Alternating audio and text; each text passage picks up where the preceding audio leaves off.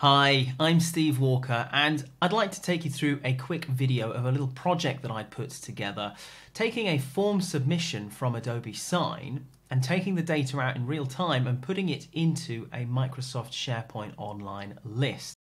And we've also got a Power Automate flow applying some conditional logic in the background as well. So let's jump into it. What I've got is an Adobe Sign web form here. And there are 11 fields that are required to be filled. Let's take this URL and we'll fill out the form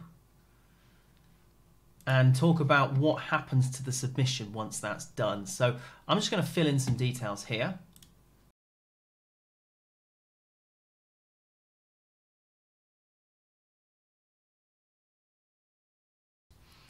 And I'm now going to go and sign the document.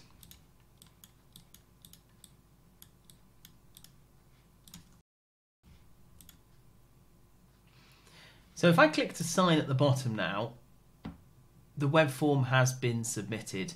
Let's jump into Microsoft SharePoint now and have a look at the submission.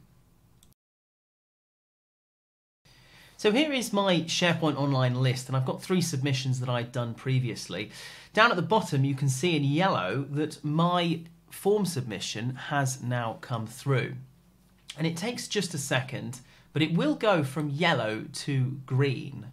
While we're waiting for that to take place, you can see that the data has been pulled from the form submission and has been added to the columns in this SharePoint online list.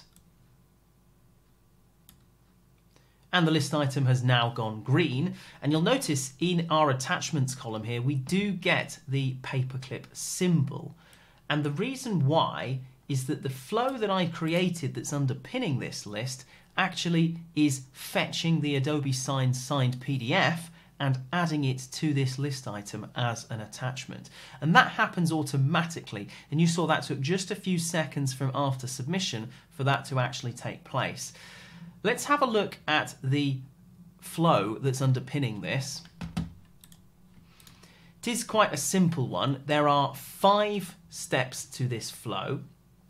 When the item is created, of course, we are detecting that that has taken place.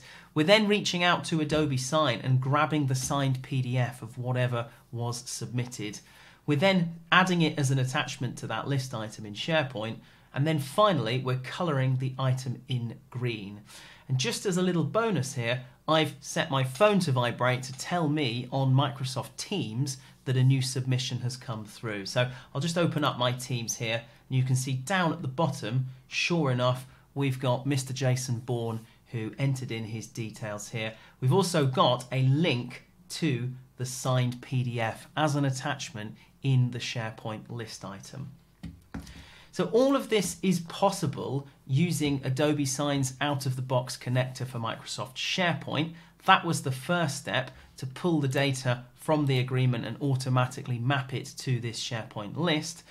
On top of that, we have Microsoft Power Automate extracting that signed PDF and adding it as an attachment to the list item. But of course, using Adobe Sign for Microsoft Power Automate, there's a lot more that you can do, I'm sure you can appreciate. We can start to add some intelligence to this flow and start to be reactive to perhaps some of the data that was entered in, and if someone answered yes or no on a multiple choice question, we could potentially go down different branches and do different things with that SharePoint list item based on the answers that were given in Adobe Sign.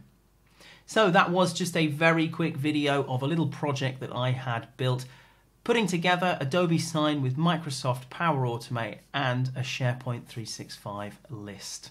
Thanks very much for watching. Goodbye.